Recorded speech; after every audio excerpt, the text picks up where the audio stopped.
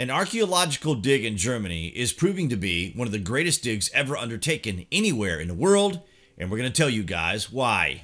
The archaeological site in question has previously revealed hunting spears dating to 300,000 years ago, saber-toothed tiger remains, and now it has just revealed a massive elephant with incredible 8-foot tusks that roamed these parts of Europe 300,000 years ago.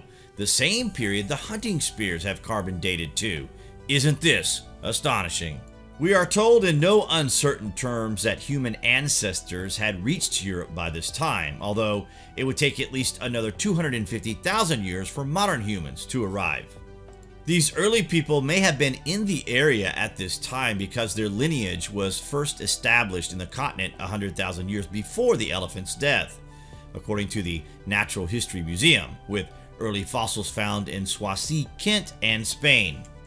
These early settlers were capable of making stone tools and able to build and use these tools and wooden spears to hunt for food, which seemingly placed human activity to 400,000 years ago in this area. The massive elephant, which was larger than today's African elephant, stood an estimated 12 foot tall and weighed 10 tons, according to archaeologists from the University of Tübingen, who also identified it as a female and said it was an older individual due to its worn teeth. A complete lower jaw, large bones from 3 of the 4 legs, numerous vertebrae, ribs, and all 5 delicate hyoid bones from the animal's neck were also recovered from the remains. It is thought the elephant died due to old age rather than human hunting, although the researchers have not completely discounted this, with head of the excavation, Jordi Sangili, saying that although human ancestors were accomplished hunters, there was no reason for them to go after such large and dangerous prey.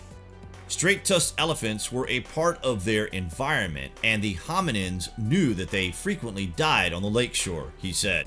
The Stone Age hunters probably cut meat, tendons, and fat from the carcass before carrying as much as they could from much smaller animals, but we do not seek to rule out that extremely dangerous elephant hunts may have taken place with larger groups of hunters. But the evidence often leaves us in some doubt, and mostly in the dark, with bite marks left on the elephant's bones, simply betraying the presence of scavengers. Ancient human tools at the site suggest sharpening took place, and archaeologist Barbara Alvarez found microflakes embedded in 2 long bones and was able to refit 2 small flakes into grooves, confirming this. Tracks from a small herd of adults and youngsters have been found less than 350 feet from the remains, lending weight to the view other elephants were in the area. One of the researchers from the University of Rome who analyzed the marks said that the heavy animals were walking in parallel by the lake shore when their feet sank into the mud, leaving behind circular tracks with a maximum diameter of about 23 inches. When the elephant was alive, evidence from sediments suggests the climate was very much like it is today, but with a wealth of animals similar to the Serengeti, as opposed to the life that doesn't exist in these parts of Europe anymore. This is a window into the past and the possible influence our kind may have had on the behavior of life here on the Earth.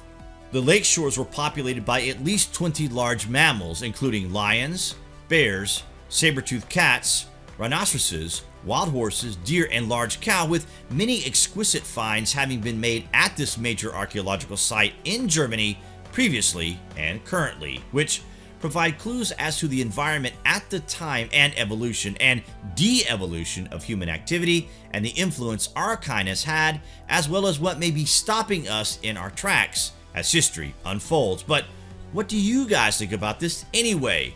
Comments below, and as always, thank you for watching.